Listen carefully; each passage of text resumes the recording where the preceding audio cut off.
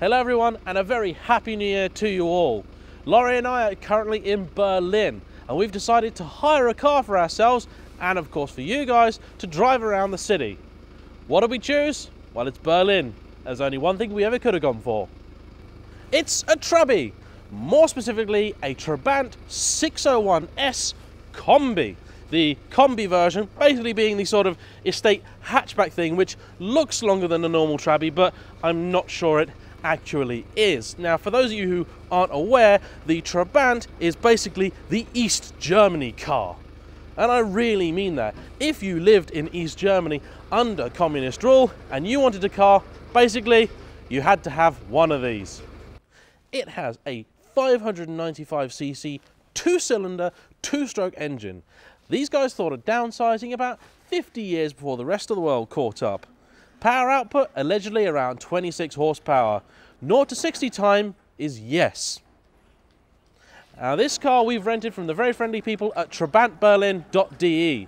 There are several companies around the city that let you drive one of these, but these are the guys that let you take it out on your own and do whatever you like with the thing, provided you return it in roughly original condition. And in this case, roughly original condition means just that.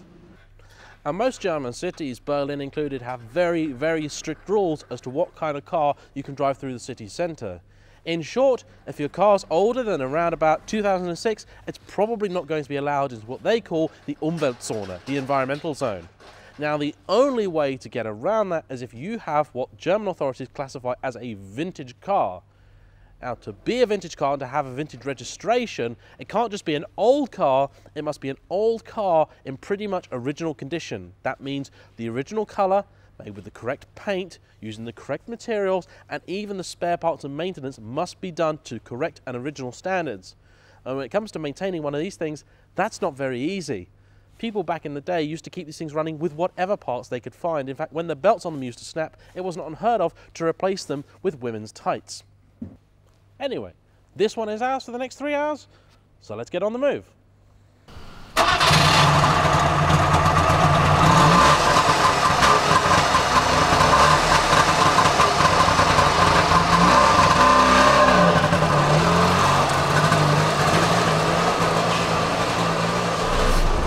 So the Trabant has a column-mounted manual shifter, it's an H pattern basically. So it's basically down for first, up for second, neutral, pull it towards you, down for third, and so forth. There's only 4 gears anyway. I'm going to try and pull that into Berlin main traffic. Yep, there we go. Person! Yeah. He took his life into his own hands when he decided to jaywalk, which is illegal here. Subway? And get sandwiches? Yeah, no, we're not going to Subway. Not in Germany. We apologise for the slightly lo-fi nature of today's video, but I think it's in keeping with the subject matter, don't you? We have no hi-fi, we just have lo-fi.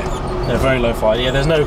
I don't. Maybe. I don't know if you could have put a radio in here. That looks like a blanking plate for a radio. It does look like. Oh, that's a handhold. Yeah, don't hold it though, because it looks like this entire thing is going to come off. It's just the car itself is made out of Duraplast, so it's basically like a communist version of fiberglass. We're dry, aren't we? Yeah, that's a stage up on the MR2, I suppose. Mm-hmm. And so the road we're going down now is Frankfurter Allee. So if you want to trace our route on Google Maps... No, we're now on Karl Marx Allee. Are we on Karl Marx Allee now? Yeah. Oh. You are wrong. Well, we're by Frankfurter Tor U-Bahn station. Yes, which funnily enough is on Karl Marx. Karl Marx. Oh well. Not Karl Marx. It's Karl Marx with the Z, because he's cool. ZX. Yes. Got 3 X's. Porn star. You heard it, Karl Marx. This is it. Oh, third gear, yes! Not at 4th yet, not at 4th. Don't want to go wild. Now the rev counter is this little light up display down here. Oh, that's what that is. Show the peeps. Oh, the lip, that is what that is. Yeah, that's the rev counter. Top speed, I'm told, is officially around 100k.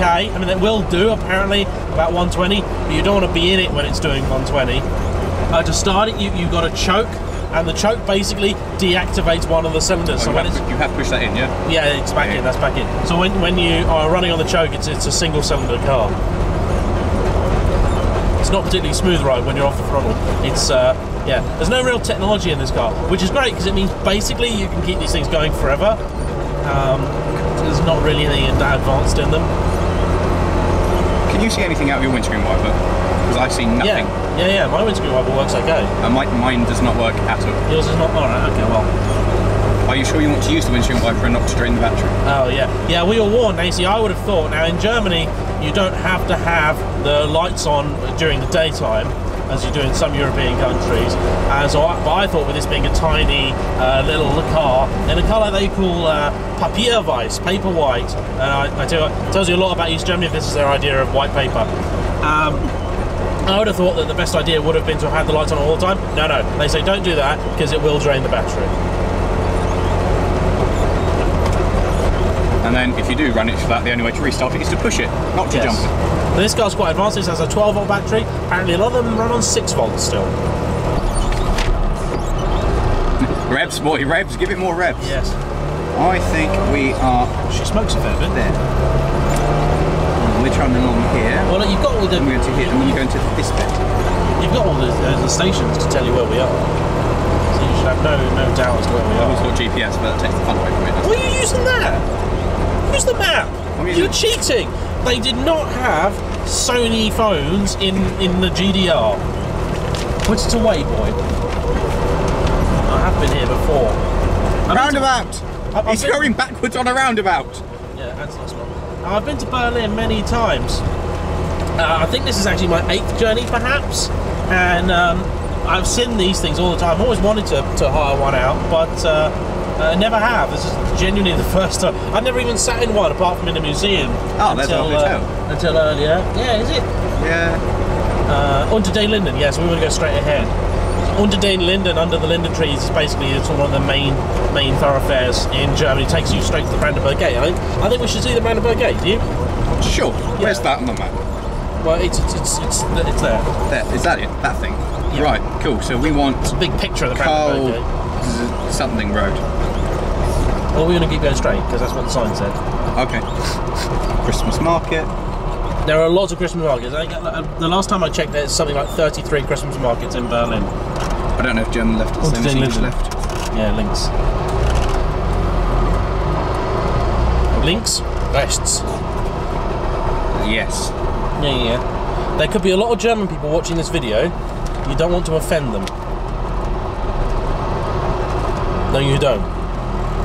I was thinking of just going left.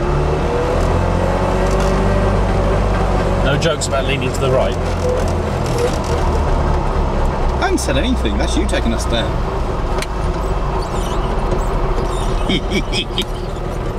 With it being an old car, you have to actually be quite brutal on it. Like, don't ride the clutch for long because the clutch won't last for long. And basically give it quite a bit of throttle. It's a very... As a modern car driver, it's not a natural way for you to want to drive a car, but it's where you have to drive it. Fortunately, the car doesn't weigh much, so you're not really putting too much force through anything. I wouldn't want to have a crash in one. There isn't an awful lot of car, is there? I mean, aside from the fact that I don't have 1,500 euros for the excess, but I don't think we'd walk away, or walk again. To be fair, it's winter, it's very, very cold outside, and although I can't feel the heater doing much, it's actually alright in here. I'm not cold. Green light.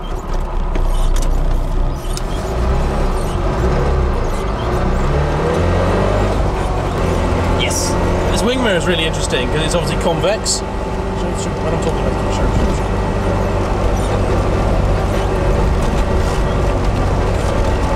this really is a beautiful winter's day. It did start the day snowing, so... Good God. You gotta feed it still a little bit. Yeah, big Ferris wheel up there. So this is Alexanderplatz. I kind of think of this as the centre of the east, basically.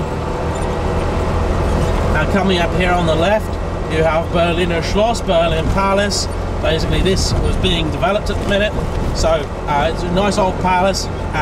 When the wall went up and when the East Germans sort of moved in, the communists moved in, they used this as a government building, I think. And basically when the wall came down, the people went in it and realised that in the sort of 40, 50 years they've been there, they hadn't done a lick of maintenance. So they decided they had to actually tear the place down and rebuild it because it was going to be cheaper than actually trying to fix the problems that had been caused. the government said, yeah, we'll rebuild it, but we won't rebuild it to make it look like it did because that's expensive. But if you guys want to raise some money and make it look like it did, we'll happily put the frontage up. So they're asking for donations to rebuild that. I did make a donation to help rebuild that. Over to the right here, you have Museum Island. If you're into your history, some great stuff there. There's the Pergamon Museum, a few other museums whose names I forget, but it's great place. I really love this city, to be honest. It's probably one of my 2 favourite cities in the world. Know that? This in LA? This in LA, yeah. Oh. Driving in LA is quite an experience as well, but for very different reasons. I would not drive one of these in LA. No way. Would we die? Yeah. Oh yeah. They have lots of weird figures, so they're putting up this thing around here that shows you what the subway is going to be like, and there appears to be someone on a horse in there, and there's a massive eagle trying to prey and steal a man's baby, and an indie singer-songwriter. So we don't know what that's all about. I think it's trying to say that it's going to be a hip and cool place to be. It's where all the young people are going to hang out. Well, Berlin is a very cool, trendy city, I'll give it that. But I still don't think they'll be letting horses onto the subway anytime soon. Go, go, go! Yes! Come on! Lost gates! Ah, damn you, Skoda VRS. We'll have him. Yeah, we'll get him. As long as he hits some traffic and we don't, we got him. Oh, it's the Berlin store, that's where... Oh yeah, we did have him as well! That was a glorious moment. Now, I'm going to see if we can get onto Pariser Platz. Pariser Platz is the name of the big square brand of Megane, so I'm going to see if I can actually drive onto it and probably get shooed away quickly. German police, obviously world-renowned for their sense of humour. I'm sure they're going to have absolutely no problems at all with a couple of idiot English pig dogs driving one of their treasured Trabis through, all rigged up with cameras. I can see no reason that anybody would be upset with this. No. Oh, I see. Bus! We got him. One person was going right where he wanted to. Nice use of taxis. I feel like there's a large police presence. There's a nice old car there. Yeah, let's. Oh no, we can't go there. Let's just feels slow. Like we may have made a. Act casual. Fly casual, Dewey. Can we go through the Brandenburg Gate? No, we can't. No, let's just trundle around and try not to run over pedestrians. Go back past the police. Smile and wave at the police. Yes. I made eye contact with the police. Oh dear. Bad move. Just keep driving. Yeah. Lie straight. Eyes down. Fly straight and narrow. I once parked here with about a dozen Reliant Robins. Right here. That video I showed you? Yeah. So this hotel, by the way, this hotel is famous. This is where Michael Jackson dangled his baby out the window. Oh, excellent. Yeah, He's possibly coming out in front of you. We're getting under. I've never been more terrified in the car. Well, I can tell you something with certainty, that even if at the current moment you are the most terrified anyone has ever been in a car, in about 15 minutes, someone will have been more terrified than you. We're swapping in about 50 minutes, aren't we? Yeah. Yeah, that's it. See, the thing is, ladies and gents, that I've driven this city before. I've driven Germany quite a bit. I know the rules of the road around here. I only have to work out how a Trabi goes. He hasn't. The last time he drove abroad was when we did the Scrappage Rally, which you had to go about 3 miles to find something to hit. For those of you who don't know, so we're heading now towards Checkpoint Charlie. For those of you who are unaware, Checkpoint Charlie is one of the several places where you used to be able to cross from the old East to West Berlin. Now, it was only a few years ago that I actually realised this, but because of the way that East and West Germany are divided up, West Berlin was actually basically an island surrounded by East Germany. And it was pretty much a little bastion of the free world. Yeah, it was completely surrounded. That's why I had to airdrop stuff in. It wasn't like you crossed over and you could just walk out and get out. You had to then be flown out. So I didn't know that. Yeah. So the walls surrounded West Berlin. Oh. Yeah, it makes it much more intimidating, doesn't it? It's not just like they just put it... Because then you think, oh, hey, mate, surely the wall would have gone the whole way along East Germany. No, no. So Checkpoint Charlie is, I believe, the American crossing point. There were several crossing points, and Charlie was being one of them, and Charlie's the one that's remained and is pretty famous now. As it happens, they've actually sort of de-dressed Checkpoint Charlie, so actually Checkpoint Charlie currently looks like it did about 40 odd years ago. In reality, when Checkpoint Charlie sort of finished being an actual checkpoint, it was a much, much more serious, severe affair with huge guard towers and things like that. Now, you'll see two pictures of two soldiers when you go through, a Russian one and an American one. Now, the American one is a guy that was actually a soldier stationed here, the Russian one's an actor. We had a look under the bonnet before we picked it up, and the whole unit, including fuel tank, is about that. No, the fuel tank's separate. Yeah, but no, I'm saying like the whole spice. You know how you check the fuel? No. You open the fuel tank and you have a look. Jeez. In the old days, you'd use a stick. To be fair, that's how you measure it with like a beetle. You'd have a stick. Second gear. Okay, go. Coming up to Checkpoint Charlie. This is it. Big important moment. You see him? I still don't see him. How can you not see him? I don't know where I'm looking. You are blind. Oh, the middle of the road. What, the big guy? The enormous, like, 10-foot picture, yes. Yes, I see him.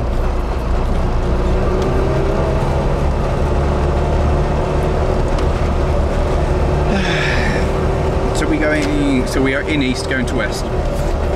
Yes. Bikes. These bikes don't seem to look, do they? They just seem to manoeuvre. They're cyclists. It's a universal thing. Yeah, I ain't stopping for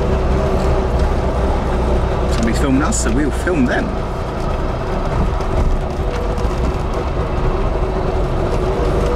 And this is it, with a tree with many flags. Mm-hmm. And this is it. There you go. Cool.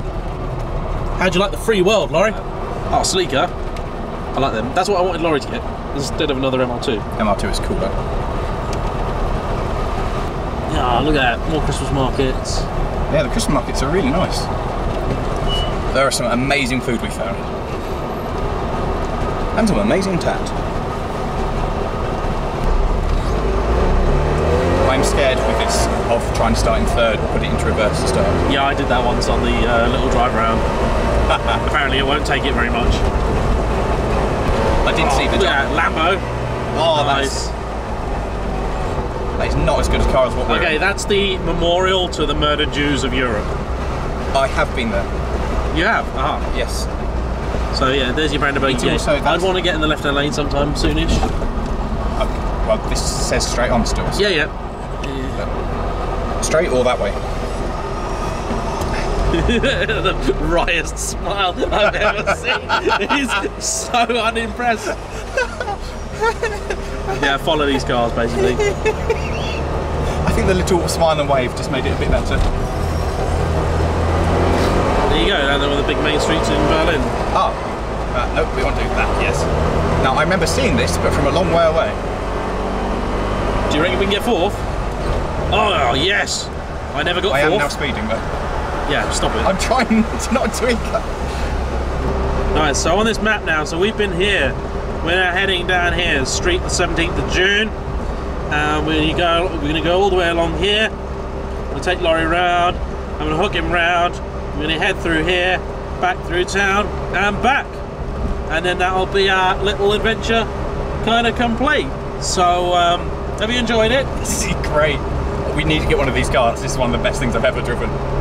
So we want to say a cool big thank you to the guys at trabantberlin.de. I mean, they didn't do us any, you know, particular favours or anything. We just rented it like a normal person would. Not crazy expensive at all. It was it's about 119 euro for 2 drivers for 4 hours. So I think that's pretty. 30 euros an hour. That's not bad at all. They do shorter packages as well. They got a selection of different Trabis. They got a little workshop out the back where they look after them all, and they keep them in very, very good condition because they have to. We should get a shot of that, to be fair. Yeah, we'll ask them if we can get a shot of that. So they were actually exceptionally nice people as well. Very, very friendly, very, very lovely people. So we can't say enough to thank them, because they were pretty cool as well about us coming and filming basically unannounced. So if you want to come and see Berlin, I know there are other ways to do it, but if you're brave enough to drive around with the Trabi on your own, rather than being in part of a sort of guided group, and this is the way I prefer to do it, go and see those people and mention me. Hey, maybe we'll get free Trabis next time. Yeah, free Trabis. Hey. To be fair, this is a great way to see Berlin. Yeah. And it's a bit more of an adventure as well. Well, you're feeling Berlin as well. You're part of history then. 1978, this car. 1978. We'll be part of history when we're done. We'll be infamous for this. Where am I going? Yeah, straight over. Okay. Traffic lights, ignore. Straight over. Yeah, they're the big way all around. Good.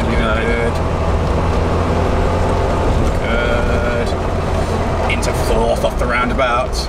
So weird to have like a big road and then parking all the way through the centre of it. But this is like major thoroughfare, so at some point, if you can see somewhere to park, and we'll stop some of these cameras rolling, and that would be good. Yeah, that's all right. There's loads of places.